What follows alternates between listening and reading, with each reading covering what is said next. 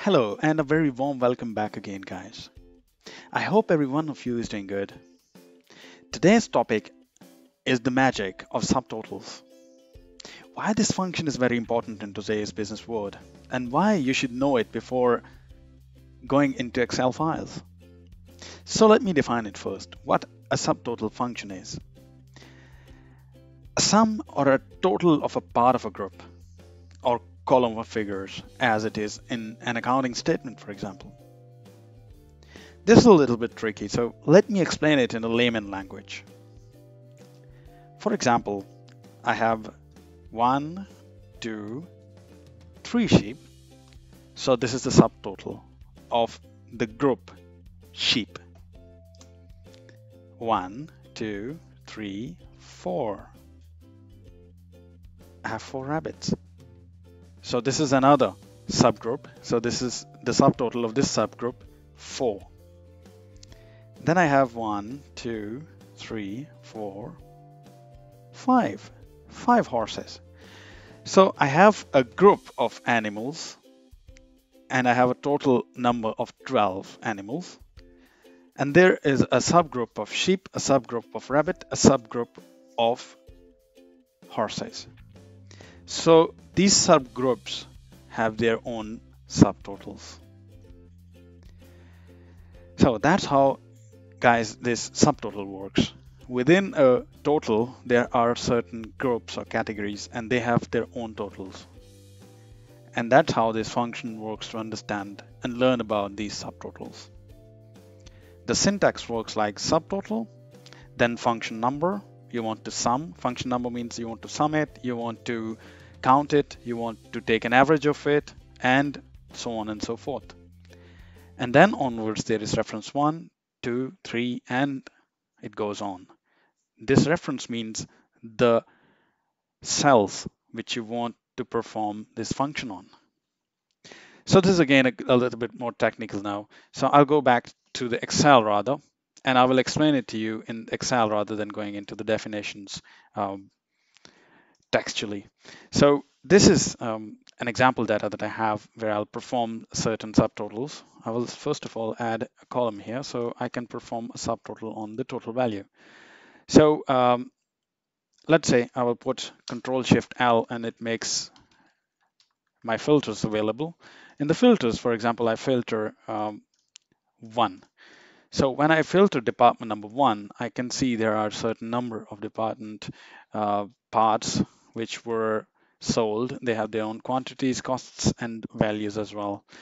Now I want to have a formula which works with this. So for that reason, I'll have to have this function of subtotal. So the syntax, as I said, is equal to subtotal and then the brackets. When I press the bracket, you can see it gives me an option. Like option is 1, 2, 3, 4, 5, 6, 7, 8, 9. These are the most used options: average, count, count A, minimum, maximum product, sum, etc., etc. So if you want to take a sum of this column, so you'll press 9, or you'll select from here and then comma. When you press comma, you select the range of cells. As I said, reference is the range of cells. So I will select all the cells, all the data, and I press enter. Now the formula is applied, which means that now whenever I will select, this is, by the way, at the moment showing me the total of all this. So what I do is I select department 1 and it shows me the department 1 total. If I go to department 2, now the numbers have changed. It shows me the total sum of department 2. So guys, this was the basic functionality of this subtotal feature or function. But the story is not finishing here. We have a lot more to go. The magic will start now. So I will remove this, rather the additional row that I added. So now we have the rough data here. So we always apply subtotals from the ribbon. When you go in the ribbon, you find this data.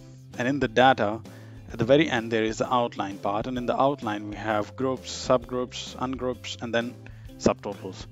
So the subtotal is the feature that we are going to use, which quickly calculates rows of related data. Related data, you remember the sheep were related. rabbits were related, and how you call it, horses, they were also related, if you remember from the example that I shared with you guys. So it returns a subtotal in a list or a database. It is generally easier to create a list with subtotals by using the subtotal command over here. So this is one of the best features, I believe, in the desktop Excel, that it enables us to do these subtotals. So once a subtotal is created, you can even modify it by editing the subtotals, and then you can go on. So now I'm going back to our lesson, and the lesson is subtotals. So I will click on the subtotal. The moment I click the subtotal, it has automatically selected the table, and it has given me a menu. Now this menu is asking me certain things. So let's speak now to Excel. Let's talk to Excel. So let's say what Excel is saying. Excel is saying, I will make a subtotal on each change in. Now this is very critical. You should know what is the change in. So change happening here. So what I will suggest you is, whenever you go for this subtotals, the first thing you have to do is, wherever you want to apply the subtotal, for example, I want to apply on this department field. So in each department change, which will be department 1, 2, 3, 4, I want Excel to make a subtotal. So I want to have a subtotal of department, each department. So what I'll do is, now I will simply go and I will sort it ascending or descending. So I did it in a way that now I have every department in a particular order. So first department, then second, third, and fourth, and so on and so forth. So now it is sorted properly. So once it is sorted out, then you go back to the subtotal menu. So Excel is saying, at each change in, you remember the field, it is department. So I will select department. So at each change in department, use function sum. Okay, fine. We want to have a sum of the total values. So it is already selected. So if it, in a case it is not selected, you have to select the total value. This is the feature that I want to use. So I want to sum up. I will reread it now, what Excel is speaking to me. Excel is saying, at each change in department field, so wherever there's a change, means wherever there's a category finished, wherever we have sheep finished, then it will make a subtotal. And then wherever there will be a rabbits finished, it will make a subtotal. And wherever there will be horses finished, it will take another subtotal. So that's how it is working. So rabbits and horses and sheep are contained in this department field, and the sum is here in this field. So this is fairly clear, I hope, now, that how it is making a sum. Now I will press OK. Now there are some certain more things which are not kind of noteworthy at this moment, because we don't have any other subtotal applied. So replace current subtotals, I don't care honestly, because there are no subtotals already, so that's fine. And summary below, so it will make a summary of the data at the end. That's also fine with me. So now I have this ready. I will simply press OK button, and you see now I have all the departments subtotaled. So first department here, you can see it is subtotaled in this yellow field. So department 1 total is 3,254. Maybe it's wrong. Let's see. I will sum it up, and then you can see in the bottom 3,254. Correct. Then we move down to the second department, and you see the second department is also finished here, and we have a subtotal here, 5,943. Now moving on, I can see there's another subtotal of department 3. Cool, that's good. And then I move to the department 4 down there. There's another subtotal for that. And at the very end, I can see department 5 is also subtotaled. And as I said, there will be a summary at the end, so you can see the total as well down there of all the subtotal values. So this is what we have now applied on our data. We have a subtotal functioning very good for us. We can simply go by clicking on 2 to have this view where we have department 1, 2, 3, 4, 5 and their totals. If I sum that up, it's equal to the grand total that is here. So this is our grand total. That's how it works. And if I want to take the full picture, I will press on 3 in the corner. If I want to take the minimum picture, I will press 1 and it will hide everything. So 2 is the ideal, where I have the departments, and if I want to see any one of the departments, for example, I want to see the department 3, I will come on the corner in this plus sign and press it, and I'll see the department 3 here. So it is subtotaled over here. That's how this subtotal functionality works, guys. This feature is fine. So you can do different other functionalities as well on this. For example, I will go back onto this, and I will say, rather than submission, I want to take an average. So what was the average payment done in this each of these subtotals? So when I press OK, it will replace the current subtotal and it will make another subtotal, which is average. So now you see there's an average taken. So the subtotal has taken one function. This is the same formula, by the way, which I showed you by typing in. So Excel is automatically putting this formula in by putting first function. And you remember what was the first function? That was average. So Excel has taken automatically an average over here for me, and so on and so forth. We can apply all the formulas of our own choice. Now, I want to see that, okay, fine, there was an average or a total. I'll rather go back and change it to the sum form, because sum is the best. We can see the sum of each and every department over here. I'll press 2 so that I can see the departments. I will select visible cells and I will give them a yellow color as I did before. So now I have, let's say, all the departments ready with me.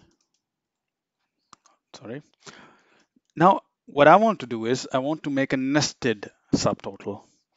Nested subtotal means a subtotal within a subtotal, which means I want to see, for example, I have the total of these department 1 invoices or part number invoices, which were here like $3,254.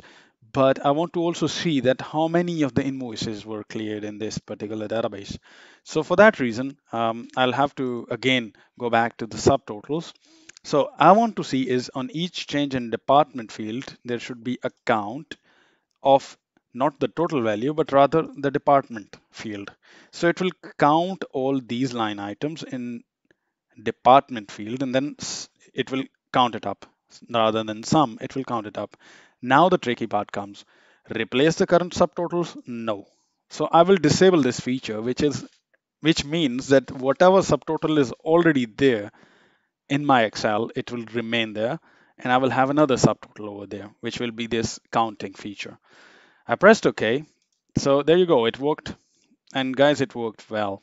You can see now we have two subtotals. One is the count, you can see, with the 3 function.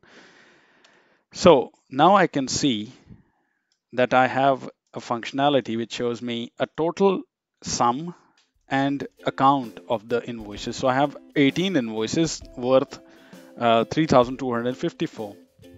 Let's move on to the next one. Yes, here we also have 19 invoices worth 5,900.